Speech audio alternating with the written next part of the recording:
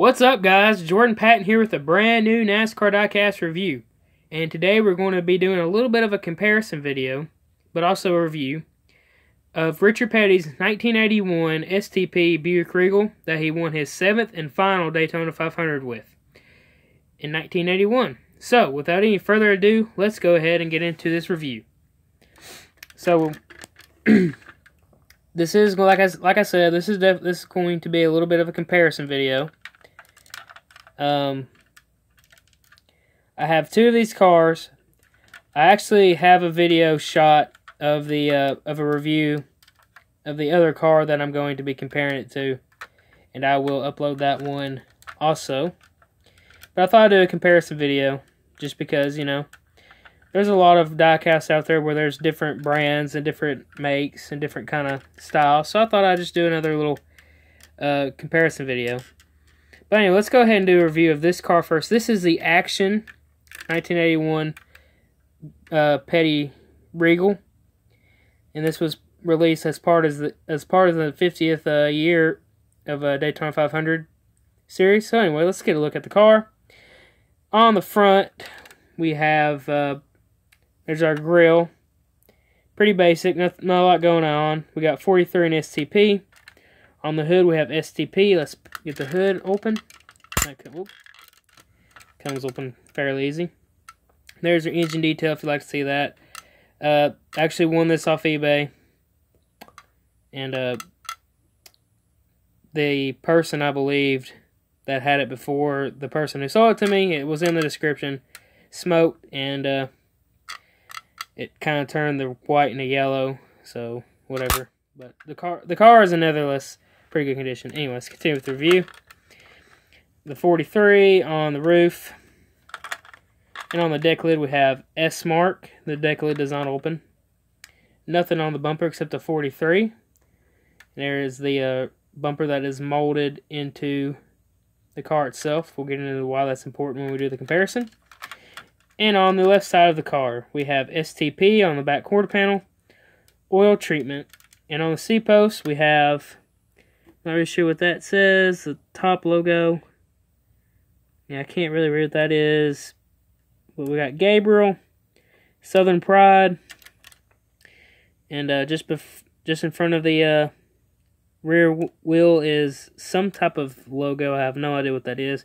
And Moroso. We have a red window net that is accurate to the car. Our contingencies right here, no Winston cut, because I think this was after either I just didn't get it on this car, or it was after they lost the licensing. It was a cut. Let's take a look at the right side of the car. Pretty much the same. Take a look under the car. As you can see, also some of the yellowing where people smoke. Like, oh God, people, don't smoke. You ruin diecast when you smoke. And I think there is a DIN number. Yep, right here. So this is 1472. There's our engine detail if you care to see it. Anyway, so that's the Action version, and I'm not going to go over this car because, like I said, I made a video of it. I just want to point these differences out. Let me kind of adjust what I'm doing here.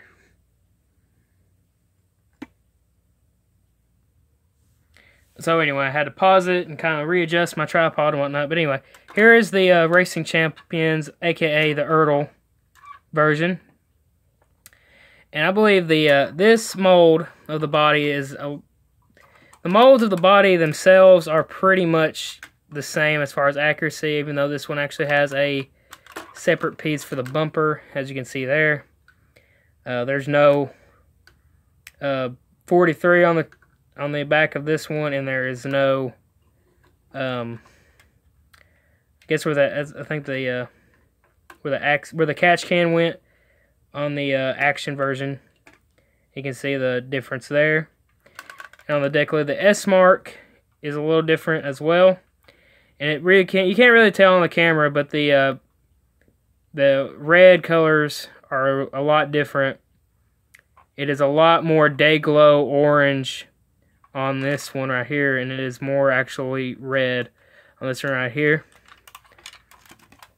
And as you can see, a lot of different, you can see the subtle differences right there. We have lack of sponsorship on the C-post of the ertl one, and it also is lacking that little flag or whatever that is over the Moroso. And this one actually has a window piece in the quarter glass, and it has the Petty Enterprises logo, which is actually accurate to the car, but the window net is the incorrect color. Both have white rims though. Here is the front of the car, where there's a lot of difference. That's actually chrome, plastic chrome plating, and it actually has Buick written on the ertl one, even though this one does, as you'll see, or I'll tell you in the actual full review of this one, it has cracks in the paint of this one, but whatever. The blues are slightly different, not much, and you can actually see you have little, I guess these will be braces in the ertl one. Of course, oh yeah, the back glass has also got black braces, blue braces, and a silver lining around it. The right side of the car does not have, on the Action, it does not have a window. On the ertl, it does. Of course, under the car, a lot of differences. It actually has a lot more detail on the Racing Champions one. And actually, the bottom of this one is plastic as well. All this is plastic though. This is metal on the Action. But the underside of the car is blue on the ertl and white on the Action, which I believe the blue is more correct. And then it's also, I have to put that one down for you to see, but this one has blue interior,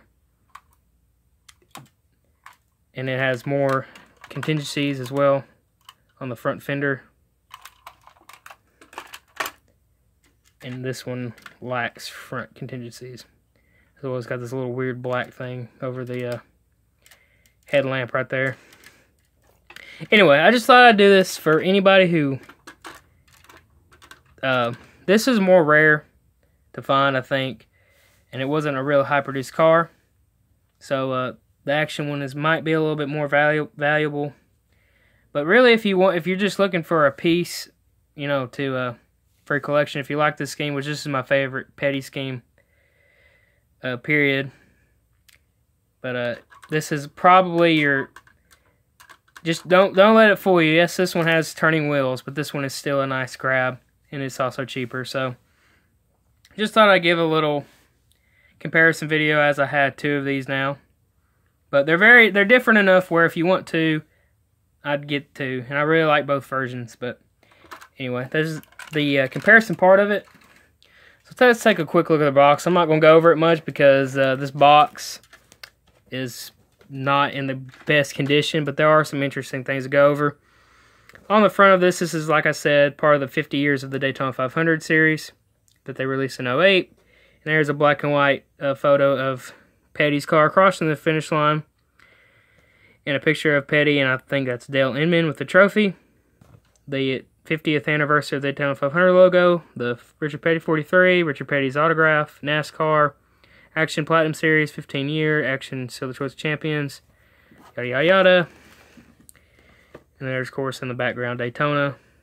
Richard Petty, number 43, STP Daytona 500, 50th, 1981 Buick Regal, one of 1,632.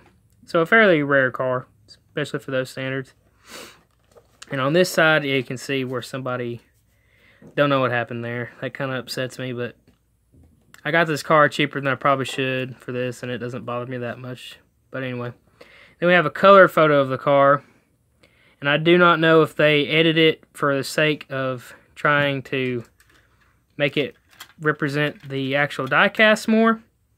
As you can see, it has no sponsors on the front fender in this picture.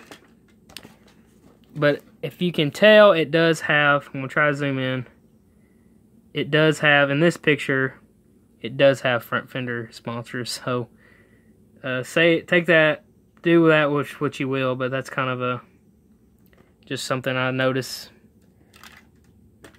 But anyway, pretty much the same picture on this side, same stuff. You got the 43 STP, petty, action.